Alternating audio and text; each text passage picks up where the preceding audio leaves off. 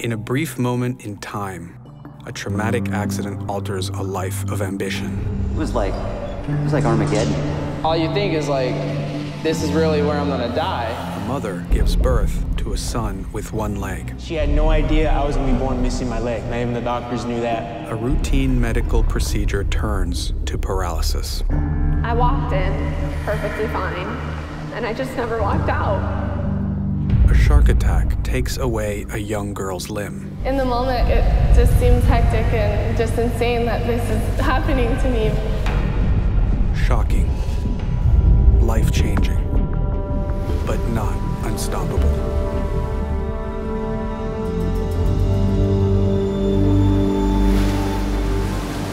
The unpredictable motions of human life can be compared to the turbulent and powerful motions of water and the undersea world. And just like Earth's unpredictable seas, there are some who have endured the challenges of nature itself to achieve what is thought impossible, to rediscover the freedom of movement.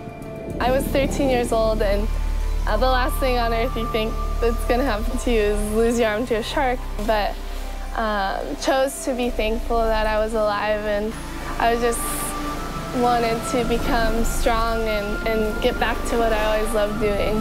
I was born to a mom who was 16 years old when she had me. Still to this day, they can't tell me what exactly went wrong or what happened.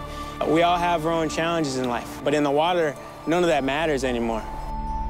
An unlikely cast of characters are coming together, connecting far corners of the globe to witness their own uncharted territory as they dive into the unknown, conquer fears, and realize the healing powers of the ocean to embrace the mysteries of the underwater world.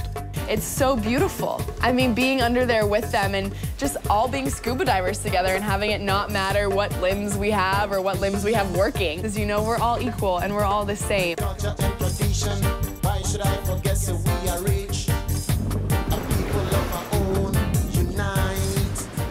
They're not contained, they're not in a cage or an aquarium. They're free and they're out in the wild and they're in the open ocean, and how freeing it is for me and to be able to share that with wild dolphins.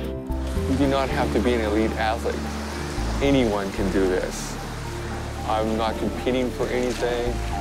I'm just enjoying just being in the water. It's a gravity-free environment.